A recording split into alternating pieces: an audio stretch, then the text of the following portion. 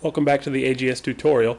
In the last video we did some scaling so that Sammy was sort of shrank as he walked up the stairs. In this video we're going to do a little bit about room transitioning so that when Sammy walks from one room to the other, he doesn't just all of a sudden appear in the other room, that you can sort of see him walk off the screen, so to speak. And we're going to do this through scripting. And the reason that that this is important is just for aesthetics purposes, but it's really an important aspect in the game is that you really don't want the player to be confused. If I accidentally walked off the screen and just all of a sudden appeared in the next room, it's like, well, why did that happen? I'm confused.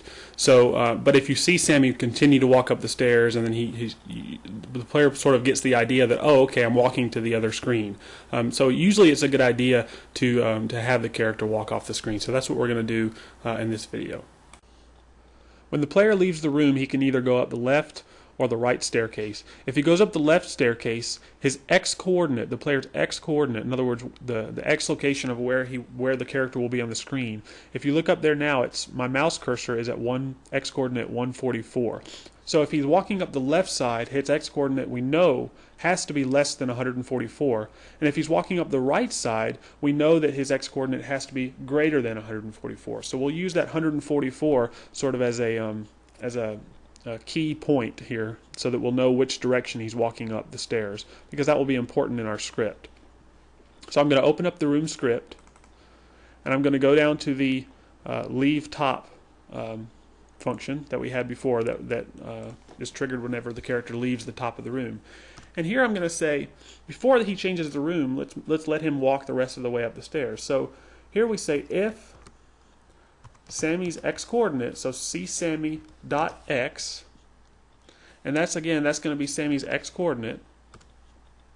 If that is less than 144, then we know that the player chose to walk up the left side of the screen. So I'm going to open up curly brace and close a curly brace. And now I'm going to say, okay, if he's walking up the left side of the stairs, then continue to walk up to the left side of the stairs. So let's go back to our room.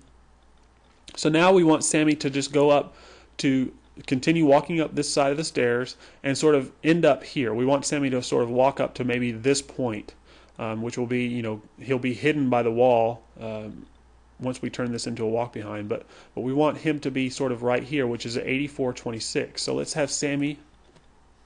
We just say csammy.walk 84, 26. The blocking style, we want it to block. We want all scripting to halt until he gets to that spot, and we want him to obey the walkable areas. We've seen this before. So that's what we want to do. Now at that point, now we want to change rooms. So this change room down here after the if statement is fine. So at that point we want to change rooms to allow Sammy to go to the next room. So let's try that out. And again, we coded for the left side, so I'm going to act like I'm walking up the left side of the screen here. Okay, there. Now Sammy, if you watched, and I'll do it again, watch what happens. And again, we haven't turned on the walkable areas, the walk behind, so he's actually walking on top of the wall. We'll fix that, I'll fix that later. But I just wanted to give the example of where he's actually walking. Watch when my mouse cursor goes into the hourglass mode or the watch mode.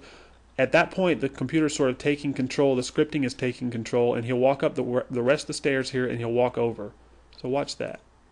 Okay, right there. He's walking up the stairs, and he walks over, and then it switches rooms. So that's exactly the effect that we want. And let's do the exact same thing to the other side of the screen. So here I'm going to say else, again I'm using the else word, if csammy.x is greater than 144,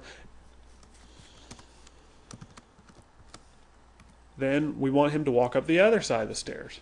So I'm going to go back to the room. Here we want him to go to about this position, which is 218.26. So we'll just say csammy.walk 218.26. Again, E block and E walkable areas, just like we did before. And so that will work fine. Now, again, we don't have to have this if statement here. If x is less than 144, do this. Else, well, the only other possibility is that it's greater than or equal to 144 if we do here. So really, we can just delete this. I wanted to put it in there just to be clear in our video what we're doing, but I'm just going to delete this. So we know if Sammy's x position is not less than 144, well, then it has to be greater than or equal to 144, which in effect means he's walking up the right side of the stairway. So we know that will be captured by this else statement here. So I'm going to keep it like this. And so now let's test out that direction. I'm going to run the game, walk up the stairs, and now I'm going to walk up the right side again. Forget about the walk behind problem, but just watch when the mouse turns to the hourglass cursor. Okay, he walks up the rest of the stairs and over, exactly like we want. So that's the behavior that we want. And then for the same reason, we want, when he's coming back down from the party hall, we want him to walk the rest of the way down the stairs and then sort of end up in the middle of the screen automatically as well. So I'm going to demonstrate that real quick, and the reason I'm going to demonstrate that is because that allows us allows me to show one other thing that you can do with a character property within scripting. So let's go ahead and do that. I'm going to go into the room events.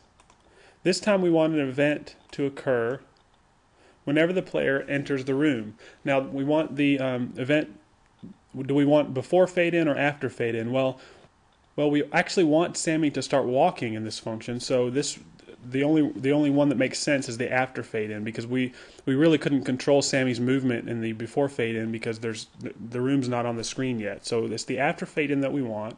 So I'm going to click on the ellipses, and again there's already something in the after fade in. If you remember, several videos ago we put this hello world statement in there. I'm going to comment that out because we don't need that anymore. But in this function here is where we want Sammy to walk down the stairs and then end up in the middle of the room. Well, first of all, one thing to consider is eventually Sammy can be coming from several places to get to the main hall. He could be coming from the party hall, he could be coming from the dining room, which is on the left side of the main hall, or he could be coming from the garage, which is on the right side of the party hall. So there's 3 rooms that lead to the main hall. Well, we only want him to walk down the stairs and into the middle of the room if he's coming from the party hall. Well, there's a property of the character that you can check to see what room the character is coming from, and that's called previous room. So what I can do is I can say if Sammy's previous room, the room he came from, so I'll say Sammy dot previous room, and then I'm going to say equals, and then the room that we're testing for is room number 2, because room number 2 is the party hall room.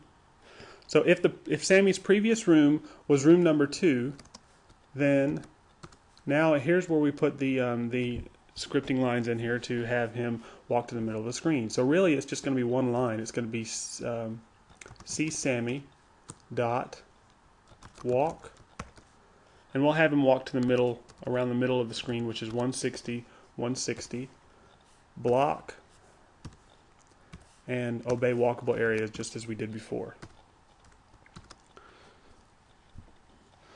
And there's one more thing we have to do, and that involves the party hall. I'm going to go back to the party hall script, and I'm going to show you what else we have to do. If you remember, we had this function leave bottom, which basically takes us into the main hall from the party hall. Well, in this script, we said change room, go to the main hall. I'm sorry, but go to position 160, 160. Well, we want to change that now. We want Sammy to actually go. I'm going to go back to the main hall here. We want Sammy to actually enter the room from this area up here, so that when he's in the main hall, he will actually be starting from here and walking down to that position. So we want him to sort of start up here. Let me turn back on the walkable areas, and I believe it was 214.26 is where we had it before. So let's have him enter the room from 214.26. So again, from the party hall, when he goes into the main hall, we want him to go into the main hall at position 214.26. That way it'll give him a chance to walk down to the middle of the screen. Okay, so that should be everything we need to do. So let's just try it out and make sure that works. So I'm going to click Run.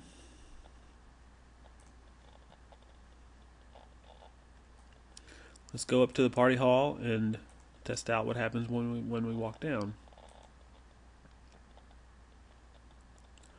Okay, so we're up in the party hall now. I'm just going to walk back down to the main hall. Okay, so Sammy comes from up here, he walks down the stairs, and now he walks right into the middle of the room.